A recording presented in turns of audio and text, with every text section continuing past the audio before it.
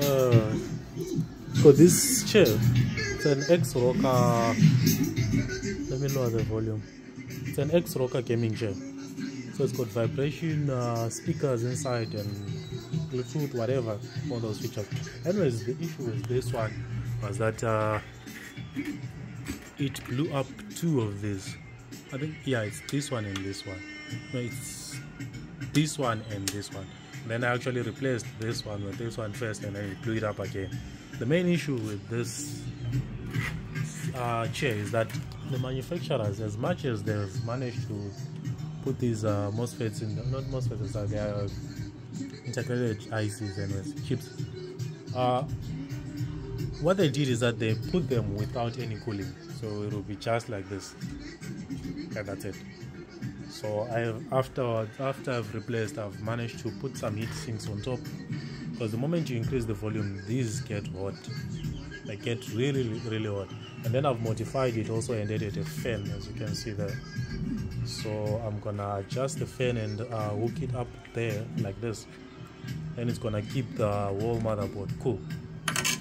Because yeah, the cooling system on this was very poor. They just left the chips as they were. So the moment someone increases the volume, over time they just explode, and when you replace with another one, it will be the same issue. But anyways, it's all sorted now. Let me increase the volume, then you can hear it. So I've increased the volume on this side. I'm gonna increase the volume on the YouTube account, on the YouTube channel. So you can hear it, it's no longer clear. But if I add a fan on top of it, when it starts cooling down, it will get back to a clear sound.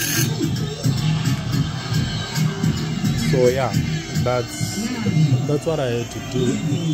Then yeah, there was a blown diode and a capacitor there, which I'm gonna replace very soon. I've already replaced them actually. Yeah, I've already replaced those. Anyways, that's all there is for now, guys. I hope you're good, and I'll see you on another one. So it's the one that's drawing 1 amp over there. Yeah, if I reduce the volume there, you can see. If I reduce the volume there, it draws less and less. You can see. Then if I increase it, it draws more. So yeah, the more power it draws, the more heat it generates, and it will die. Anyways, that's it, guys. I'll see you guys on another clip. Cheers.